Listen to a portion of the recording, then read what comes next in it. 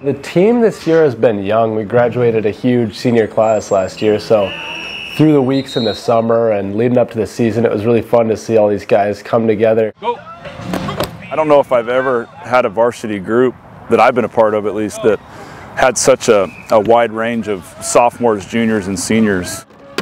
JC was a surprise to me. My goodness.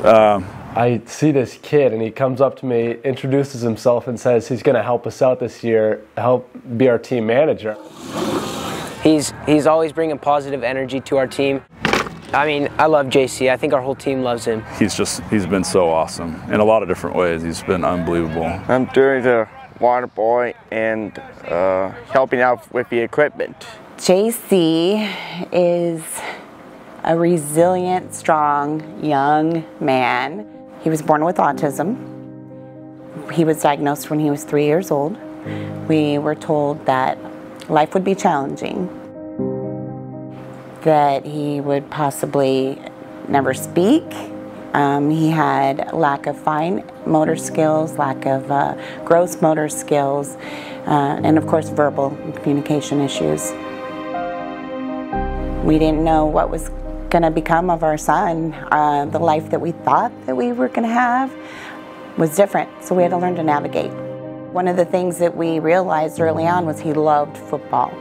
And football has just been always something that he's gravitated to. When he first started at Sunset High School, he knew that there was a football team. Go! He followed every single game, every single player. Go!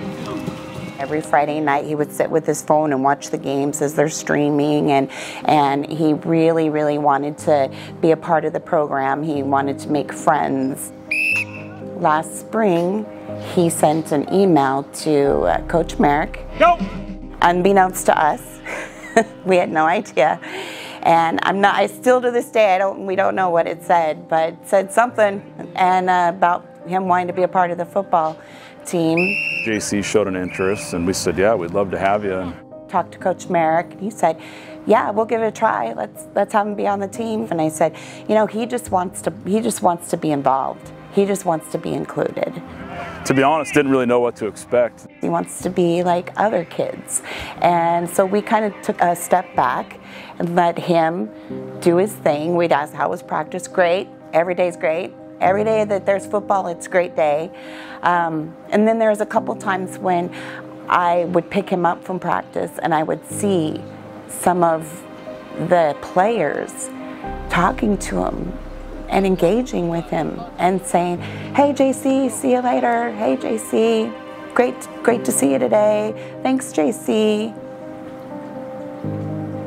And as a mom, that's all you ever want. It's for your kid to feel like he's included. I feel very happy. He feels like his job is that important that he can't let anybody down. A lot of people encourage me to do better. He's just a great part of this team. We all love him. Friday night games are the best.